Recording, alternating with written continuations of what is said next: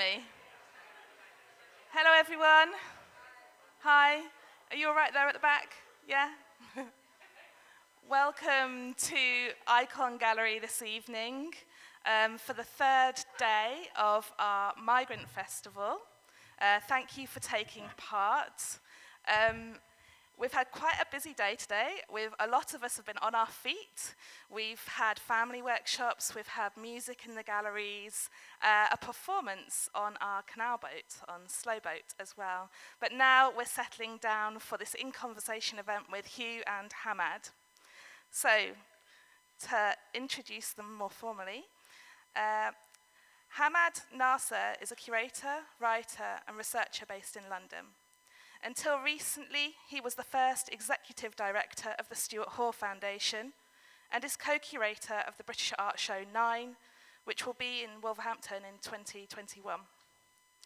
Between 2004 and 12, Hammad ran with Anita Darwood, who's also here in the audience, Green Cardamom in London, with a programme informed by artistic practice in Pakistan, South and West Asia. And between 2012 and 16, he was head of research and programs at Asia Art Archive in Hong Kong. With Kate Jesson, he has recently co-curated the exhibition Speech Acts, Reflections, Imagination, Repetition at Manchester Art Gallery, which poses the questions, what do public museums collect and why? Which works become highlights and which lie forgotten in storage? I'd also like to welcome back the London-based artist Hew Locke, whose exhibition, Here's the Thing, that you're sitting in right now, closes at Ikon tomorrow. After this, it's going to tour to 2 venues in the States, including the Kemper Museum of Contemporary Art in Kansas City and the Colby College Museum of Art in Maine. And it's with Kemper and Colby that Ikon has published this exhibition catalogue. Our plan at Ikon is to work with Hew again, in time for the Commonwealth Games in Birmingham in 2022. And this is outlined in our Migrant Festival brochure, and will be touched upon this evening. Last week, on the 24th of May, the 200th anniversary of Queen Victoria's birth, historically celebrated as Empire Day, we programmed a walking tour starting at Birmingham's statue of Queen Victoria and including a tour with Hew of his exhibition. The idea for this walk, and in fact the overall programme of the Migrant Festival this year, is the result of our conversations with both Hew and Hammad, informed by Stuart Hall's writing on cultural heritage. And I'd like to say a huge thank you to both of you for your endless generosity and support, continuing to share your research, your ideas with me, my colleagues here at Ikon and our audiences tonight. So thank you very much.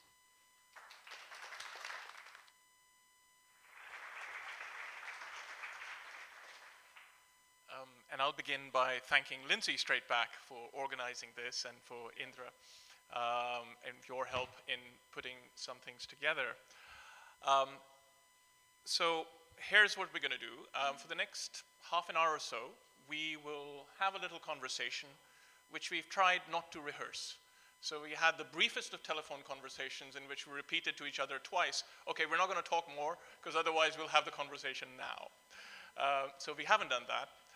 What we have selected is a series of images, ideas that perhaps will allow points of entry into Hew's work. And in terms of entering the work, where best is to start than the title, Here's the Thing. Now the thing, of course, is many things. It is objects, but also incidents, historical relationships, stories.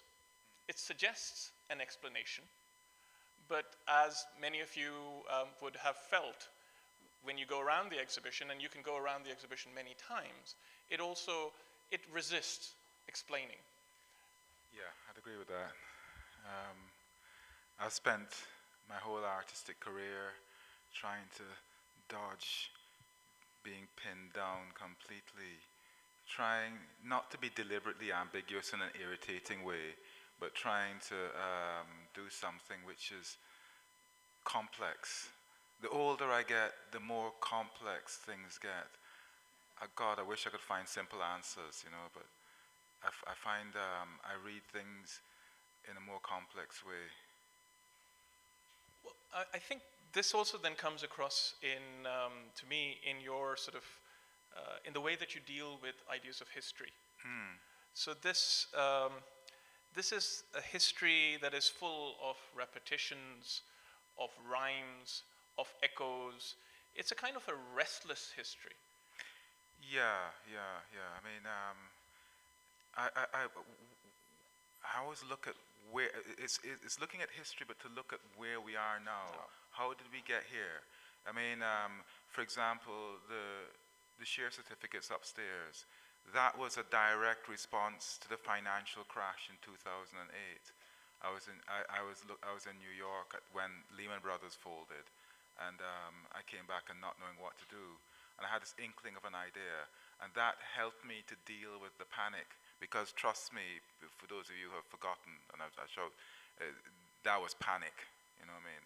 The world's about to collapse, and so I ended up investing in dead companies, and it helped to soothe my brain. You know. But it also serves as a really wonderful example of the power of objects. Exactly. And within this show, we see you using objects in multifarious ways. Objects as sort of everyday material, and we'll sort of come back to your choice of materials as stores of value in those sort of share certificates, as a sort of votive offerings. Yes, exactly. And of course, sort of ethnographic, almost sort of representation. But allied to all of this is the idea of objects as something that is collected. Yeah. So whether it's for the individual, or quite often it's a collection of cultures. No? Yeah, absolutely. Say, for example, in the busts upstairs, the Parian busts, again, that was an instinct of an idea I had, a germ of an idea, and I bought a bust of Queen Victoria, young Queen Victoria. This is before the television series and all that nonsense, but that's another conversation. I bought it, and it was a souvenir from the Crystal Palace, and it was an object of history, and I sort of wanted to get that object of history and weigh it down with even more history. You know. Well, where did you buy it from? I bought it from an antique shop. And the thing with these is you don't want to keep getting, you don't reveal your motives to these guys. You know what I mean? You know, keep it quiet, unless you want a difficult conversation. You know, like I can't sell this work to this guy. He's not a true patriot. Yeah. I think we'll come back to that that question of patriotism. I think there'll be something that that'll be one of the layers. Exactly. That we'll work through in this conversation. But I also wanted us to just address the room we're in. Yes. And this particular project, Nameless, yes, we can see it's a procession. Yes. In the catalog, you talk about it as a sort of stream of consciousness. Yes, exactly. It's from an archive collected over many years, and it just seemed like I'll do this because I want to do this. And I should say the way the idea came from, the technique, necessity for me often is the mother of invention. In 2004, I was in a show in Atlanta, in Georgia, and they ran out of money to ship a big cardboard piece. So they had a big room to fill with something and no money. So, right, okay, fine, what do we do? And late at night, as always happens, 3 o'clock in the morning, panicking, right? Simple idea. Get a drawing, project it on the wall, draw it, get some cheap cord, stick that on there, get some beads, stick that on there, and then that'll work. And the tearing, the drips of these beads is echoing tapestry. So the whole thing is echoing a broken tapestry. But what it's about is about something which is an everyday stuff. cheap, everyday stuff, but turning it into something much more than that, like arte povera kind of style, you know. And the beads, I went around Atlanta back then. I bought every single Halloween bead necklace I could find, but no. And you caused a run on Halloween beads. Yes, yeah. I cleaned the whole place out, you know. But this interest in what you're calling a sort of an urban arte povera, if I will. Yes. And that you can see sort of throughout the exhibition, through your means of working. Yeah. And is that almost like a rule you set up for yourself? There's no rule. It's purely instinct. This way of working, as I said, it came as a necessity thing, but also it's about the idea of you make something from something which is very basic, but then you make it in such a way that people walk up to and say, oh, it's just made with that. And then you step back and think, oh, but it's become that. You know what I mean? So I love the transformative aspect of art. A lot of artists are interested in the idea where you take a simple material and you turn it into something quite different, you know? But there's also something quite sort of visceral and bodily to this, and you know. Yes. And the idea behind this as well, this particular piece as well, is that it should feel tactile. Yeah. It should feel like it would imprint on your hand if you touch it, and it should feel like it's almost you don't want to really touch it, not for the fact of it being fragile, which it is, but for the fact of I don't want to touch these dudes, you know what I mean? Don't want to disturb them. You never know what could happen in the night, you know? I mean, one of the things that sort of struck me walking around this and looking at it is there's a certain excess to it. It's almost as if the things that are coming out, these string beads, they're oozing out. They can't be contained. Exactly. Yeah. And this is something I've been doing. I used to do years ago with queen portraits, very strange queen portraits I did, and I associate it with memories of Guyana being a tropical country, and everything is rotting. Right. You know, you leave it for too long and it'll start to ooze and drip. And so while these may reference broken threads in tapestries, it's also dripping and oozing and falling apart. That's it. Things falling apart is for me a big thing in my work. Imperfection, but definitely things being broken and falling apart. And when I went back to Guyana in the early 90s, I realized where this came from. I came from a country where you'd build a wooden house, and if you don't watch it, wood ants will come and just tear it apart, you know, and things fall apart. Which is, of course, a wonderful title. Exactly. Of a Chinua Achebe book, but it also serves as a kind of a reflection for Britain, I think, and the afterlife of empire, which certainly in your work is also kind of oozing out. Yes, and for me, I always feel that people think this whole empire thing, why you always go on about it so much, is a bit passé, but it's led us, I think, not completely, I would say, but in part to this position we find ourselves right now in this country. I think this is empire and that messy history is still there with us. It sort of. So I'm drifting off from you. No. Yeah. I think it's very central. I think. Yeah. To certainly your work. It's definitely quite central to where I'm coming from. It's not what it's all about, but it's empire as how it makes things today. You know what I mean? It's empire in how right now I notice lots of programs on television thinking, hang on a minute, these people are going through a period of amnesia. Don't they remember this thing was not wonderful? You know. I mean, back in the day, we would be considered second-class citizens, you know what I mean? If not third class or something like that, I don't know. But empire was a thing of control, you know? Well, it's not just back in the day. Yeah, I was trying. You have the Windrush model. Exactly. In your Armada work. Yeah. No, that was, yeah, and as I was saying briefly last night, that when I saw that a friend of mine was caught up in this, I was like quite shocked, quite shocked. But yeah, I mean, history has a way. I always say that what we're doing sometimes is we carrying this baggage of history, even when we're not aware of it. Even when it's still there. You know what I mean? And you sort of ignore it at your peril. I feel. Well, not just also ignore it, but it's also not a given. So part of the challenge, of course, is that histories are always constructed and reconstructed. And reconstructed. Absolutely. And they're reconstructed now.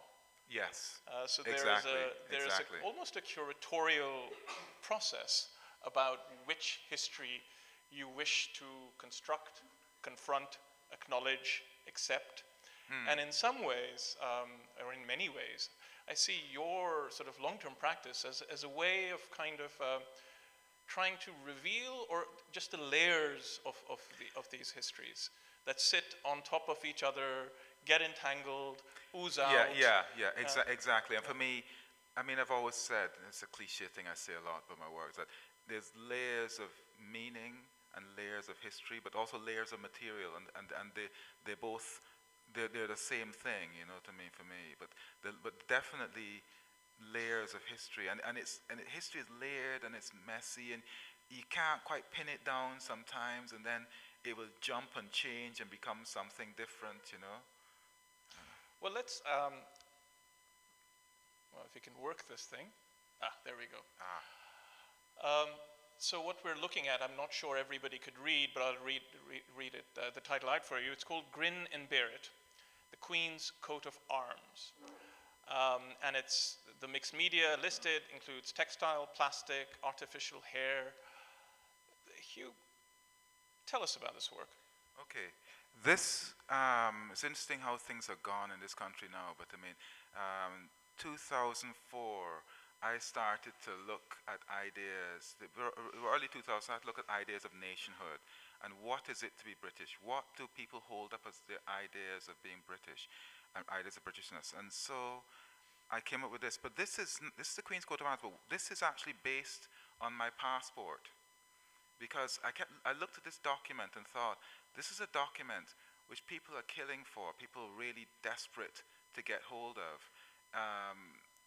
There's some members of my family who, unlike me, were not born here, and all of a sudden, a few months difference makes quite a difference to your life. And also, as I'm looking at it as a document, where people are dying, literally dying for, basically, to get here for. That's long before all the migrant crisis we got going on now. But it's about ideas and identity. And obviously, the title "Grin and Bear It," I mean, it's a bit of a joke, obviously, but this thing is quite a spiky thing. I mean, physically, if you touch this, you could scratch yourself, so it's, yeah. And the colors? The colors were just, again, instinctive. I mean, these are Guyanese colors for me. I always, red, yellow, green, yellow being standing in for gold in this case. But they're,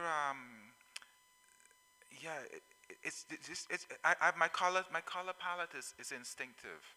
And I see it in other artists like Aubrey Williams. I grew up with seeing certain artists around me and thinking, yes, that's where I'm coming from with this, without realizing it. So the coat of arms, of course, is also a symbol. Yes, so it's a symbolic object. Yes, exactly. As, of course, are statues. Yeah. And statues feature very prominently in sort of, certainly over the last 10, 15 years in your work. Yeah. And that, again, I spent my career looking for unfashionable causes, shall we say, unfashionable topics. And this interest came up because I was looking at statues in London, and people were passing them by every day, not really paying attention to them. So I did a proposal of dressing them in mad colors and different stuff, making them into votive objects. That was not accepted, and so the proposals became the work, impossible proposals.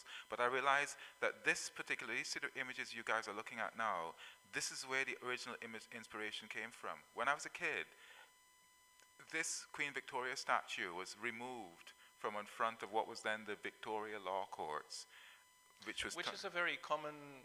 Oh, yes. So when I was a kid in Yes. Lahore, I can remember the statue of Queen Victoria being removed. Oh, seriously? Yeah. All right. You see, we didn't rehearse this. And there are sort of these, and in India, for instance, there's almost like a little, outside New Delhi, there's this, it almost functions as a graveyard for imperial statues. Yes, Yeah. I know that. I just think that's amazing. I think that's really quite a thing, you know. It's this sort of park of ghosts, you know. And it sort of goes back to that symbolic power of statues. Yeah. But then the symbolic power of statues is interesting because what happened is that the president at the time dies, politics changes, shifts, time has changed, and somebody must have said, let's put her back now, you know. And so they go to the back of the botanical gardens where she'd been unceremoniously dumped, as we were saying, Guyana, behind God's back, and she's brought back, and she's put up there. And it's fine, we pass her by, and we're indifferent to her because it's just part of history. But what happens with that red paint, that's recent, that's in the last year or so. And so obviously, not everybody is indifferent to this. And I suppose it's also become, statues worldwide have become kind of a site for contestation. Exactly, exactly, you know. And whether it's Rhodes Must Fall or Colston, which you... Yes, exactly. Whether it's Rhodes Must Fall or Colston, they become this point of conflict, you know. Which, of course...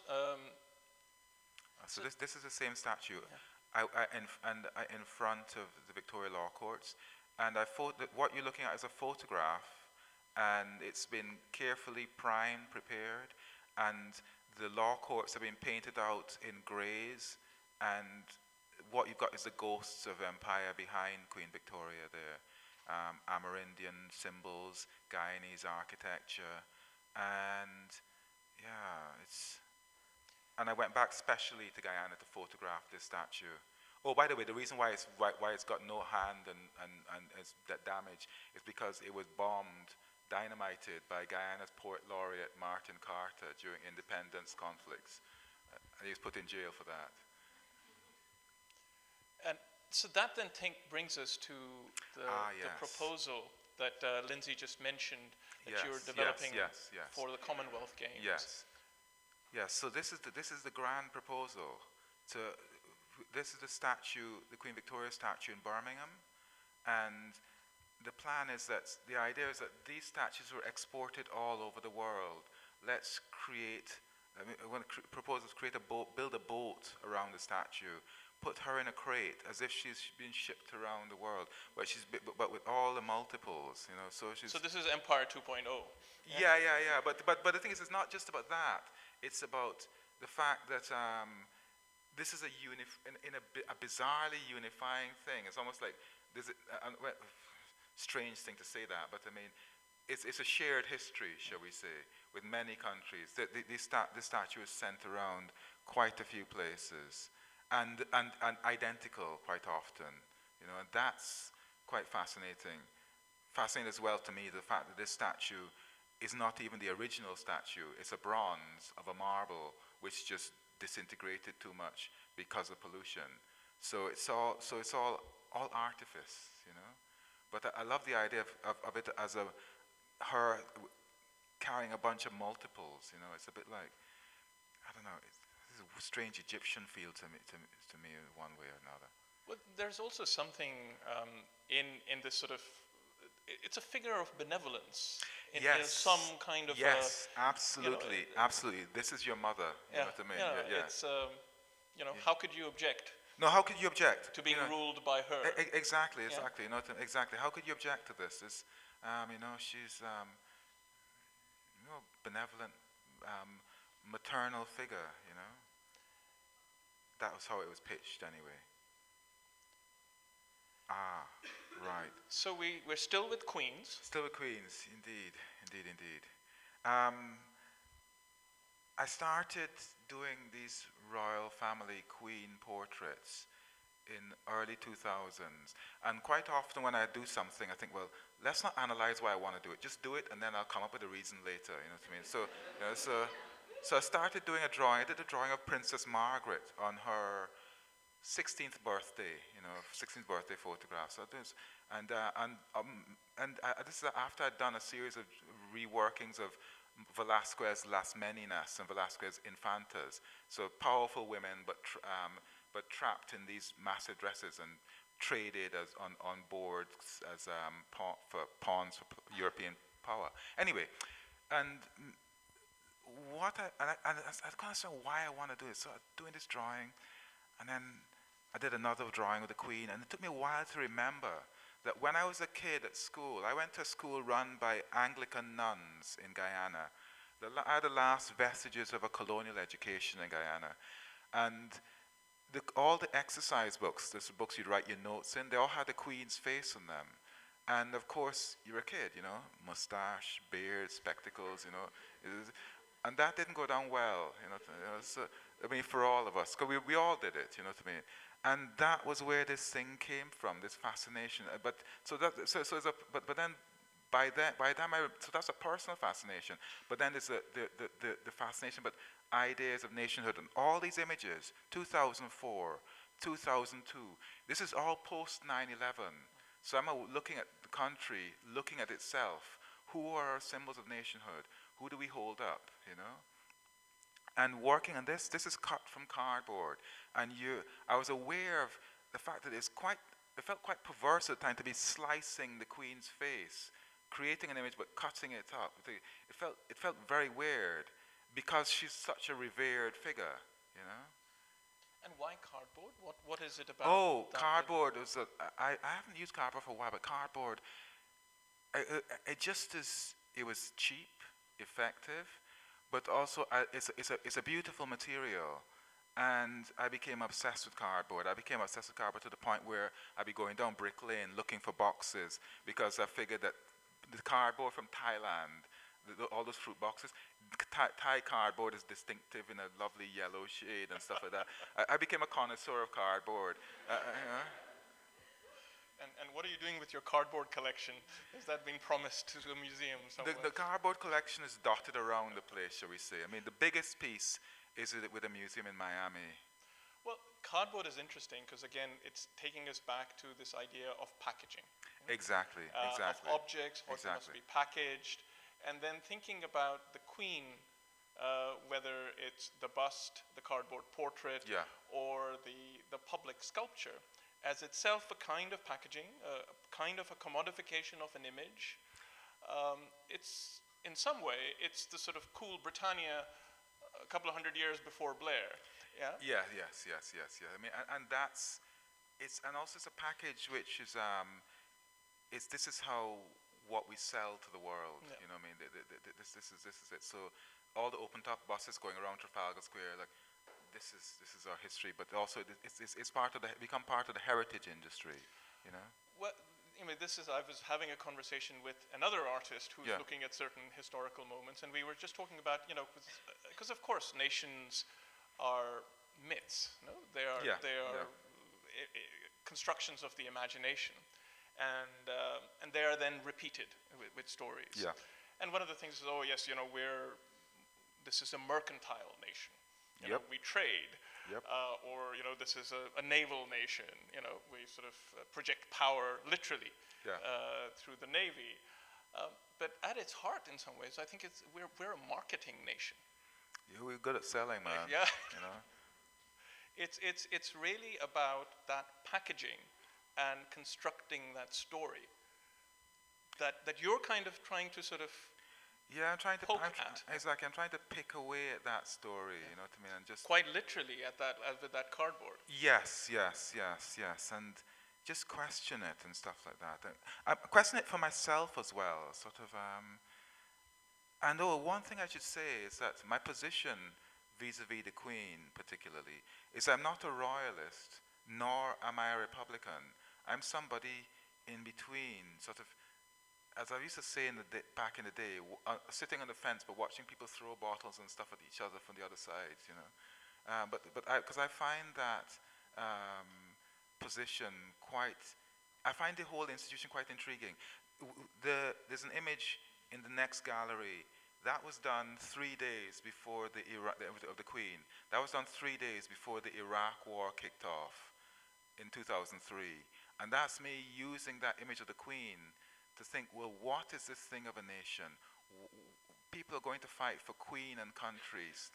That's a strange thing. I'm not saying it's a horrible thing, but it's a very strange thing, you know, to me. And I'm looking at it almost as if, like somebody from Mars might look at it, if you see what I mean. Well, that actually takes us to the next object that we wanted. You know, while we've been talking about the Queen, and in some way those depictions as a projection of soft power. Yes, yes, yes. This is the iron fist. This is the real deal, you know. Yeah? So this is based on a similar boat to HMS Belfast. I think it's a George V class boat, and it's a model boat, and it's covered in markings, sort of a bit like dazzle ship markings, but what you can't quite see, if I had a laser pointer I would do something, is it's covered in tiny little skulls, and it's part of, linked to the piece which we'll show a bit later, the Belfast piece, but it's about this thing as, I wouldn't say gunboat diplomacy necessarily, but I mean, it's about, we're coming to your place on an official visit. We're kind of showing you who's in charge, you know what I mean? That's what this is about, you know? Yeah, or I should say that when I was a kid in Guyana, my earliest memories were British troops training on the sea wall. I lived right by the sea, and we'd shout at them as kids. That was our morning entertainment. Shout at them to lend me your gun, you know what I mean? And they were there. Because there was sort of internecine conflict in Guyana at the time, which is a bit too complex to go into, but it was more than that. It was a bit of show of force and stuff. But I always remember these guys, and they would have come off this boat, basically a boat just like this. That's what I mean, you know. And this, of course, then connects to the work that we see in the room next to us. Yeah. But before we talk about the video itself, could you tell us a little bit about that intervention with HMS Belfast? How did it come about? Okay, there's a piece, a painting of HMS Belfast in the next room there. I did that because I found it fascinating. In the same way that London statues are fascinating, they're visible but invisible at the same time. HMS Belfast is an iconic thing. So I did this thing, and then one of the curators came by the gallery, and this was on show in the back room, and a few conversations took place with my gallerist, Hale's Gallery. But give him a little plug there, you know. The curator said, well, maybe this propose something for HMS Belfast. So I proposed something grand.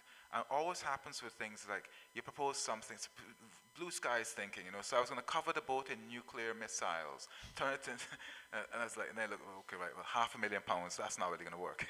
You figure out quick, certain things aren't going to work. But what I realized was that there were all these mannequins inside the boat, and all you needed to do was to put a mask on them, and you'd alter the narrative of the story. And in looking at the history of HMS Belfast, on its last journey, it came and handed over independence to Jamaica. In other words, we're in a boat, we're in the harbor. It's a kind of weird benevolence. I mean, put it this way, you're handing over independence, you don't bring a cruise ship to hand over independence, you bring a gunboat, you know. Anyway, and then they went to Trinidad and then came back up to back home. But Trinidad in August, and I thought, what if they arrived in Trinidad in time for Carnival, you know? And what kind of band what kind of mass would they play, you know? And I thought, okay, right, this can work. And then we made a mask in the studio, working a mask in the studio, and went down with a couple of assistants, and we put the masks on these mannequins, and it's like, oh, bloody hell, this really works. And then it's a question of like, are they going to allow me to do it? You know, and the curators were great, you know, the curators, and they were like, yeah, this works. And then and it worked up to a point, but that's another conversation. But go on. Okay, what point? okay, right. Point being, right, the show is going on, you know, the man's thinking, well, this is one of the most exciting things I've done. I was like, God, they allow me to do this and stuff like that. They even allow me to put a little guy in with all the shell rack and stuff like that, you know. Anyway, so this is some of the inspiration behind it. So the top right-hand corner, that's a figure called Midnight Robber, and it's a traditional Trinidad carnival figure. He pops up again at the bottom. At the bottom right, that's Peter Minshall, so famous, very amazing Trinidad carnival mask guy or designer. Did a couple of Olympics as well. Anyway, and the top two are sailor masks. Sailor masks, which is a traditional Trinidad thing, sailor masks. There's sailors in HMS Belfast. It seemed logical. Okay, so the show is on, right? And about 5 weeks into the show, I get a phone call, and it's like, Hew, there's a problem. There's an article in the Times by somebody who's a historian, a military historian, someone who's very, very angry, you know, with the museum, very angry with me, you know. And all of a sudden, I'm in this sort of firefight of having to defend the piece because he thought of it as a sacrilege and stuff. And this guy didn't realize that this is not satire. This is a serious comment on some people who are like 1 second from death. You know, it's what they're in a dialogue, and it's about them letting off steam. It's not it wasn't designed as an anti-military or anti-navy piece at all. It's just an investigation into this kind of ideas of fear, you know, because, as I said, I mean, these guys could be blown up any minute, you know. They're living through the Cold War. They lived through World War II, you know.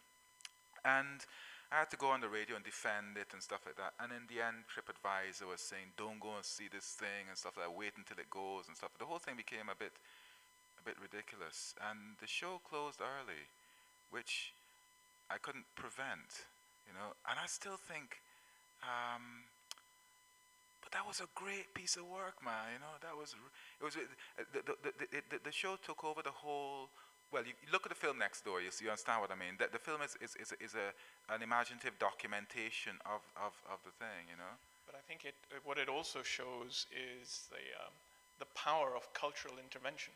Exactly, and what it also shows is that certain things haven't quite changed, because the subtext, and I'm not stupid, reading between the lines. In fact, Richard Drayton was commenting on this. Richard Drayton, who's written an article, one of the articles in one of the essays in the catalogue. He was commenting on it, and the subtext behind this critique was, how dare this so-and-so from some jumped-up country come here and, you know, besmirch our national reputation, you know. That's what the subtext was. And I'm not being overly paranoid in saying that. That's what it was, you know. And the guy didn't get it. It was a poetic response to conflict, to fear, you know. But I think it's also a sort of a public tendency to avert our gaze from actually looking at history. Yes. I mean, one of the conversations we've had, and that is another conversation, is that I think perhaps we need in Britain to be a little bit more Germanic about our relationship with our history. Yeah. You know, so we need to stop commemorating just the bit of the war and think about what happened a few hundred years before. Yes, because I've been involved in a project in Germany, which you haven't got images, but that's another conversation, which with Germany looking at their colonial history, you know, after many years of obviously still dealing with the Second World War thing. And for those of you who haven't had a chance to see the film, I think that's one good thing that came out of that. Yes, that's one good thing which came out of it, because the film is how the thing felt. I mean, it was. I should say that the installation in the HMS Belfast was in loads and loads of rooms. It was throughout the boat, so it's a very cumulative effect. You're going up deck, down deck. It was all over the place. It was really was something. It was quite a wonderful thing. Quite dark, but I mean, fantastically dark, if you see what I mean. Well, I was not here, so I didn't get to see the actual intervention, but from just seeing the film, I think I certainly got that impression, and it's a powerful piece of work. Yeah, yeah. And the last image that I wanted to talk about, I think this is again in the film, and again we see the Queen coming back. Yes. And the music, you know, there's a sort of a version of God Save the Queen. Yes, a version of God Save the Queen, like a Caribbean version, you know. So again, we have the figure of the Queen, and in, you know, what they're doing with this gunboat diplomacy, as so coyly put it, is feeding. I'm trying the to be Queen. polite. You know what I mean? Is feeding the Queen. Yeah. Yes. And I wanted to end at least this bit, and we're going to open it up to, so I hope you have your questions ready, is to come back to that idea of Britishness that we mentioned right in the start. Yes. So could you tell us a little bit about, well, we can see 2016, so we have gone 40 minutes without using the B word, but this is about the B word. This is this is a piece I did with my wife, who's in the audience. I can't see her. Indra Khanna.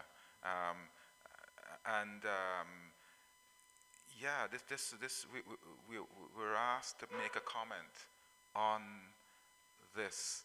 It's about the Mayor of London had a thing called London is Open. So it's a series of posters in bus sheds, and it's trying to talk about the fact that we're trying to pull away from Europe, we're trying to close things down, and this is talking about the fact is that this city in particular, London, has always been spread out to the world, to Europe. You know, it's always been like that. It's not. Well, you can just read. These are street names in London, and it's just London's international European history is just written in the streets, you know. I think what it does so powerfully is also there is this kind of, you know, this toxic discourse in politics about this, you know, citizens of somewhere and citizens of nowhere. Yeah. And if you then think about Britain, London, as a somewhere that is made from elsewhere. Yeah. And you know, that relationship which is entangled, complex, complicated. You know, we are here because you were there. Exactly. In Stuart Hall's words. Exactly. You can't get back to a somewhere which is pure and on its own, because that was never there. That's a mythical creation. Yes, it's a mythical, and it's always been a mythical thing. You know, it's the idea of a pure situation. I'm not going to backtrack in what we were talking about last night, but I mean, that idea of things being this pure, perfect thing, and then all these foreigners come up. I mean, all these foreigners come in. It's not like that at all. It was never pure or anything like that, you know. Well, that seems like an appropriate moment to actually open it up to the floor. There are a couple of mics here, so any questions, please just raise your hand and wait for the mic to come to you.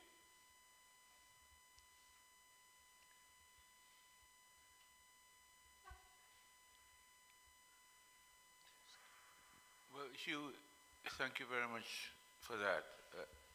You have given me a tremendous insight into how an artist functions. And I just wonder, my question is, you mentioned complexity, you mentioned stream of consciousness, you mentioned instinct, and you mentioned doing the work and then figuring it out afterwards. And it's almost as if the artist becomes a conduit that channels the complexity and then turns out all these wonderful images that have been processed by the artist. Is that a fair way to describe how you function? I admit a bit of that, but then it's about looking. Like, I give you an example, how I operate and how I think a lot of artists operate. Like, I spend a lot of my time going around museums, and I'll be walking around, say, the Victoria and Albert museums, which I go to a lot, you know, and I'll be walking and thinking, and I'm making work all the time. Making and no, that's not going to work, that's not going to work, you know, and then thinking, yeah, well, then going, oh, that could work, that idea could work, and then it's back to the studio.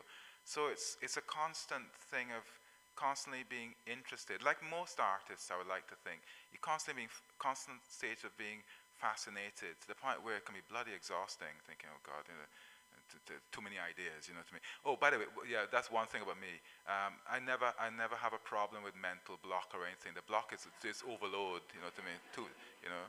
But yeah, but lots of ideas and thoughts are flowing through, and then it's what to do, you know, to me. And then it's like how to make it work. But the work itself, the process of working, is how you discover things for me, and that's for me anyway. Like doing these things is like the room we're in right now. I wasn't sure how this was going to work, but it started to reveal itself through the process of actually making it. But you have to have for me, sometimes I have to have a reasonable idea at first, you know. So doing is also thinking. Doing is thinking, exactly. Doing is thinking. That's it. I got to use that one. Yeah. We had a question here. Right. When you're talking about when your ideas come to you, do you think about how they would be perceived? Because you said obviously you got a reaction from the Belfast one.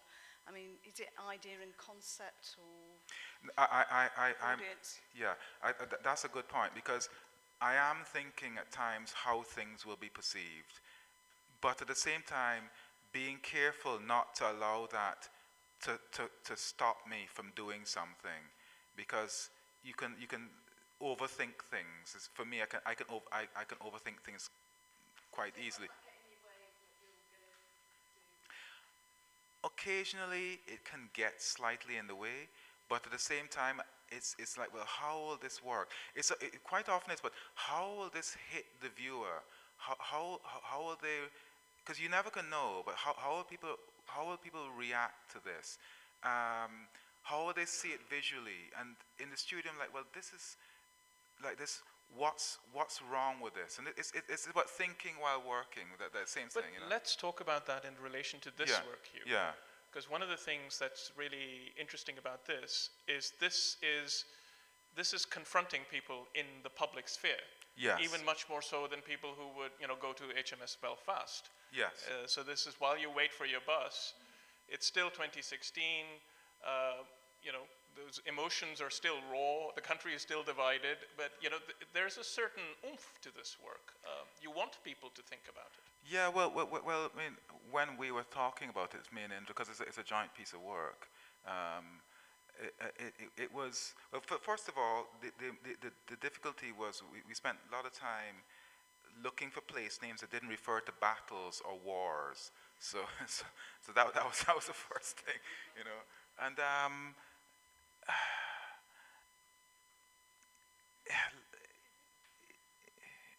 I don't know what to say really, you know. It just worked. It was such a succinct idea, you know what I mean? I mean, I think it was just relating it into the question of thinking about people. Yeah. How will oh, right. people Sorry. receive, Yeah. It's a bit like we're addressing, I suppose, a London and an international audience with this. You know, that's what it was about. That's what we were about, and it was, and thinking people would look at it and go, oh, hang on a minute, I know that street, or I've passed that street, and getting people to think about the city that they live in relation to that vote which had just been passed, you know. And not just that, but to think of other cities, because other cities in Britain would have a similar kind of thing. I mean, Liverpool would have cities maybe relating to all sorts of different things, you know. And it's, most of the cities in this country, the streets are, it's back to history again. There's history there, you know what I mean? It's,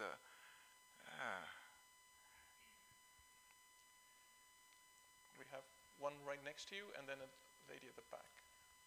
Speaking about this piece as well, I noticed that there's different levels of emphasis. So the signs are different sizes. Some of them are quite a bit more bold than the others. Was that a deliberate choice, or is that That's a design choice, yeah. a design choice as opposed to a message behind that? Yeah. Okay.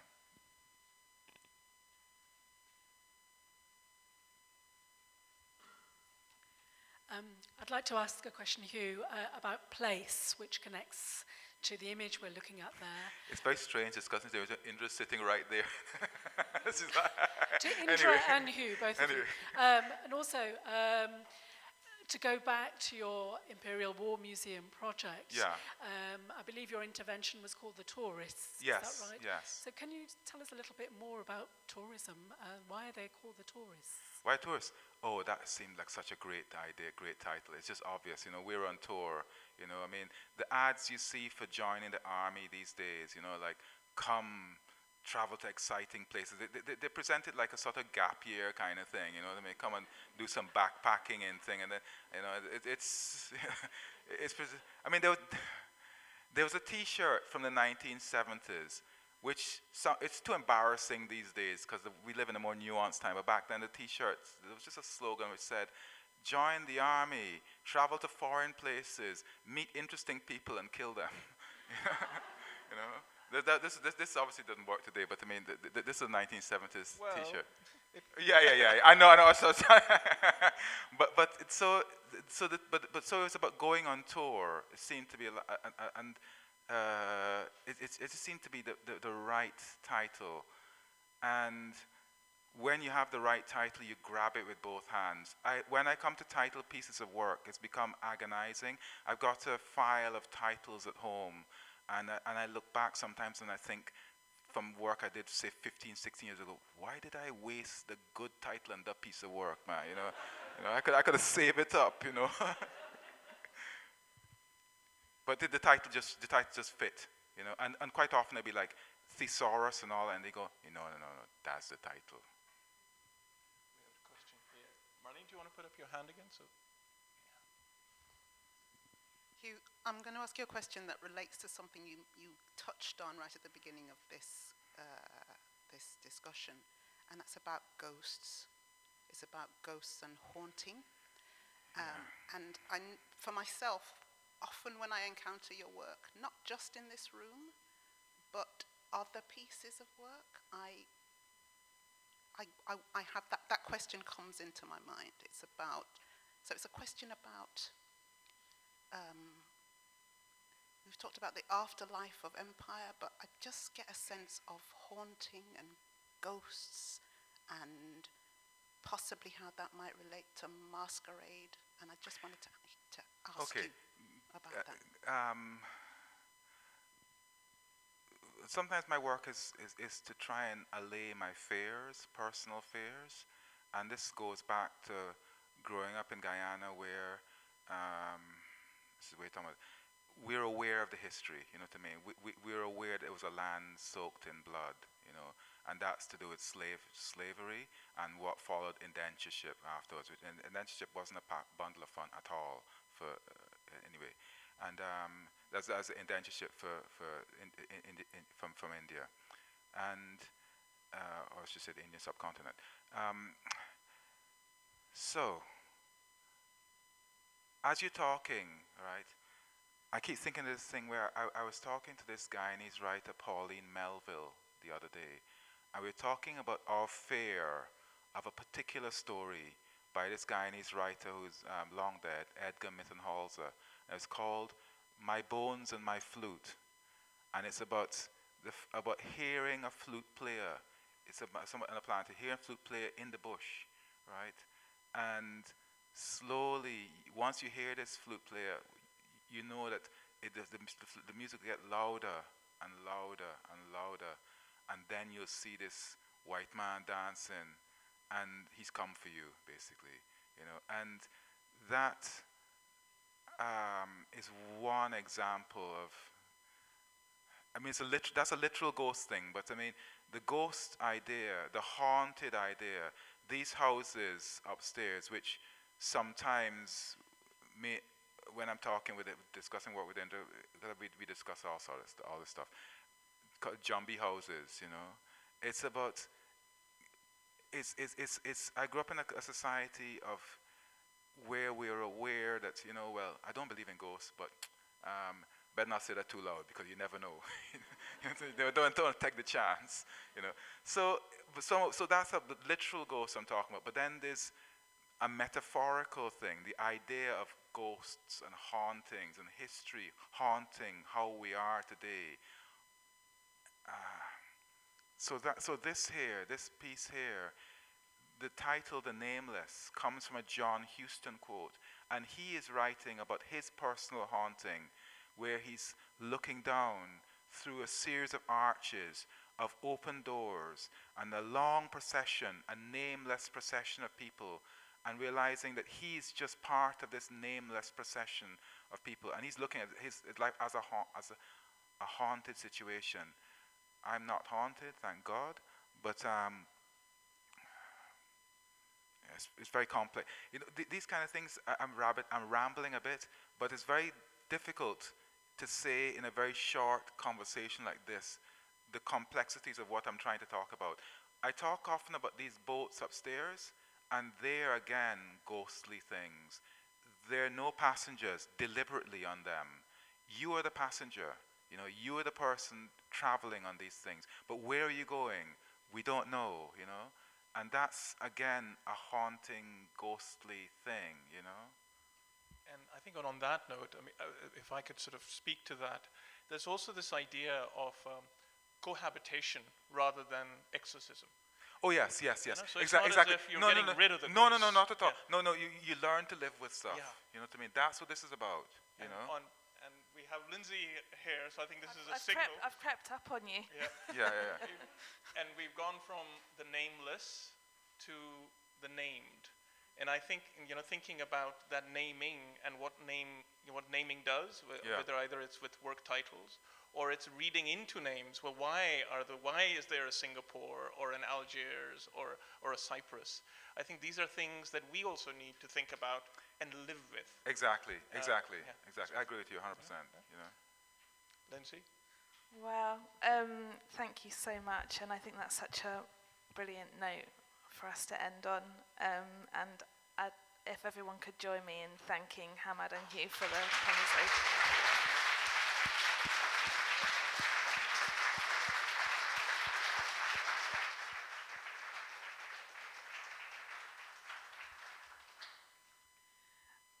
So tomorrow, the last day of this installation, please come back and see the video piece that we were talking about this evening, which is on the other side of this wall here.